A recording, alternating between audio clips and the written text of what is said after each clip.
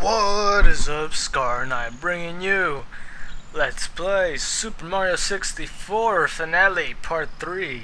So, in the last two finale parts, we finally defeated the game.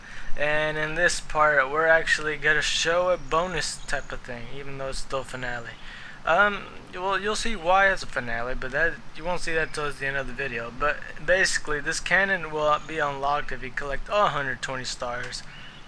So I'm gonna go inside, and yes, it's indeed a cannon. When I first played this, I was throughout the game wondering what the heck it was, and then like wondering if I just kept checking with the cannon and stuff, and I soon realized after I beat the game that because I 100%ed the first time I played, and yeah, that's what it was, you know. You have to shoot up in this rooftop, but in the Mario 64 DS version, this happens.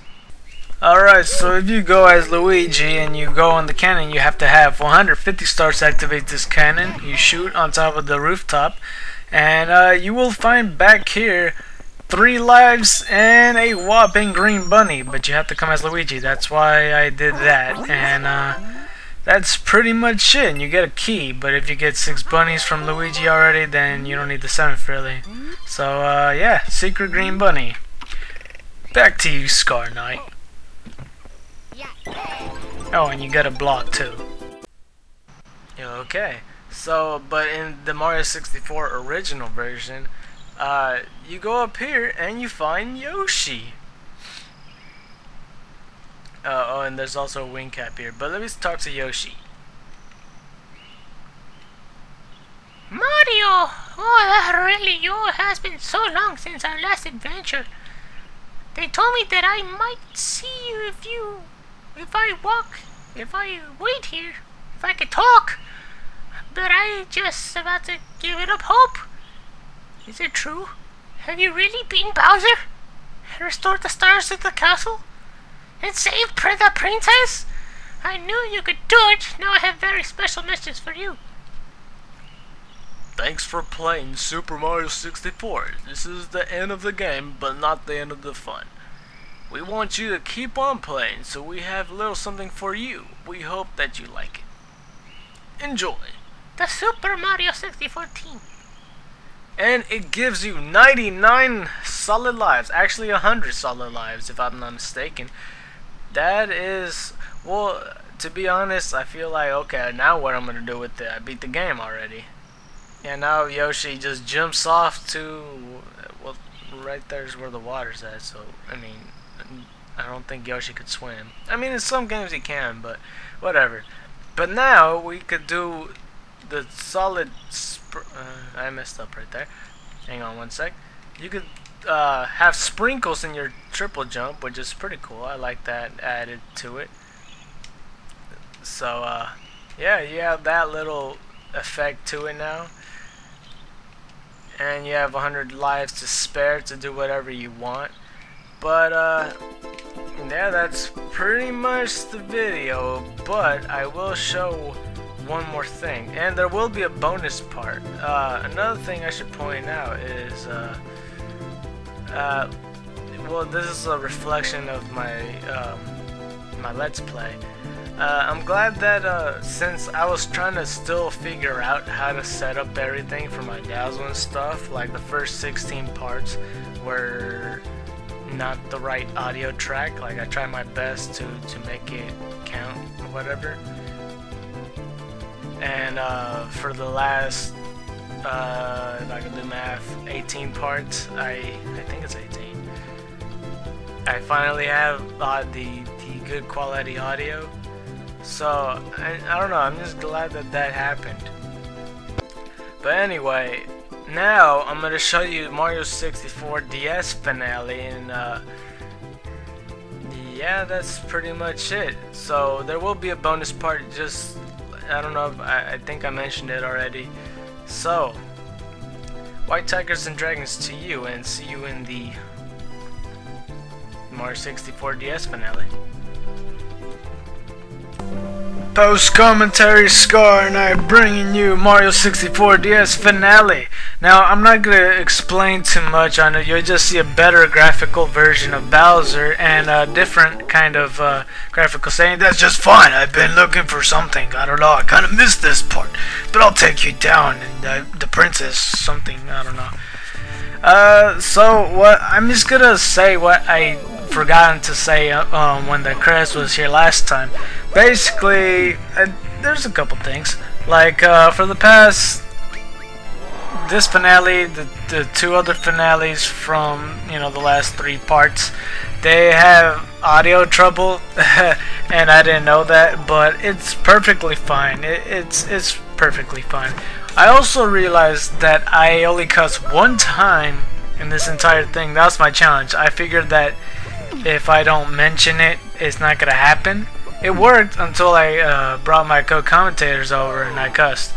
But challenge approved, and I kind of censored it so you wouldn't know that I did that.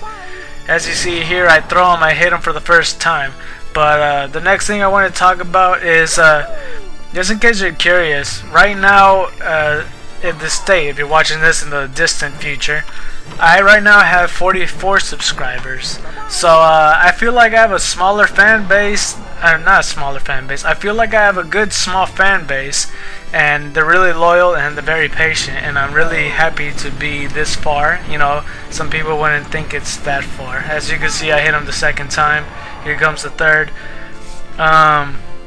So yeah, like I said, I think I'm gonna make it to the top of the Let's Play community. Not right now, of course. Bowser's saying something, I'm not even reading it. I don't know why. I should have. It's going a little bit too fast anyway. Another thing, my channel, this is kind of a mini announcement. My channel is going to be bigger and better than ever. Why do I say that and I didn't say that before? Well, now I'm able to put thumbnails up and people are attracted to them. So that's why I feel like it's going to be bigger and better, and people are actually going to give it a chance and ignore the view count, just look at the thumbnails. Yeah, that's why I say that, because don't lie, you would look at whatever the thumbnail is in the video. If it looks interesting enough, you'll check it out. So I feel like that's a good thing. But another thing I forgot to mention about Mario 64 is my history with it. So this is gonna sound a little cheesy coming from me, but this is probably the reason why I have a hobby in playing video games. Is because my next door neighbor played it, and every time I would come over, he would show me like some stuff. He was like 16 or 18 at the time, I forget. I was like 5, but it was just, I don't know, it was just a thing where I was like intrigued, and every time they had to babysit me, like he would let me play, and I just have so little memory of it. But I actually got this game like a year and a half ago, like this physical copy in my Nintendo 64, and it was just a thing where I just had this little memory, and I 100%ed the game my first try, and it just means so much. So I'm gonna also mention that the moat you see there, it like, if you don't drain the water, I mean the water will be there if you didn't drain it, so that's the thing. And also Wario and Luigi will not be there if you did not unlock them, so that's one thing, because you have to unlock Mario to even get past the star door. I'm talking way too much because there's so much to talk about, but just because, Mario's a game that made me started, like, because my parents, they looked at me like really, oh thank you, really liking this game, so they bought me a Nintendo 64 for my 6th birthday. So this game really started my hobby, what I'm doing right now. So in my next Let's Play, it's the game that started my channel, and I'll be glad to show you that. So in the next Let's Play, you're gonna see I'm not gonna say anything, but hopefully I'll see you there. So white tigers and dragons to you, and see you in my next Let's Play.